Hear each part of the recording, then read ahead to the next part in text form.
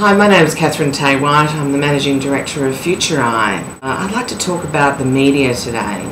So often we see boards and organisations focusing on whether the media is positive or negative about them as an indicator of their reputation and therefore their social performance. Always note in social performance that the media is a lag, not a lead indicator of alignment with society.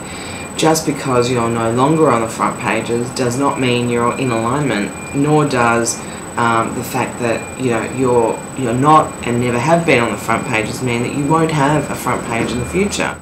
So what we'd like to posit is that the media is important in judging your social performance of the past, not your social performance of the future.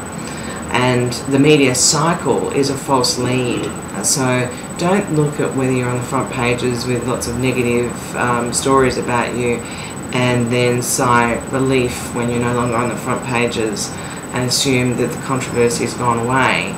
So just because the banks are no longer on the front page, does that mean that they've resolved the issues that the society have, or are they on a trajectory to become a utility where people have lost trust in the organisations? Are they going to restrict and reduce their ability to function as an organisation and a business?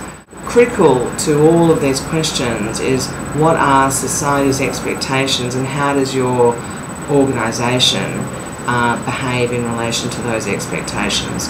So you'll be on the front pages, again, no doubt, banks and other organisations that are seen out of alignment. So that's the key lesson here. Do not allow your boards or your executives to look at the media as a lead indicator of your social performance, only as a lag indicator, and ensure that you really focus on what the underlying messages are in terms of the conflicts and look at what it would take to resolve those, because that's how you'll get a long-term outcome of whatever industry you're in. Thanks. If you'd like to contact us more, we'd love to hear your views on this. My email address is on the bottom of the screen. Look forward to hearing from you.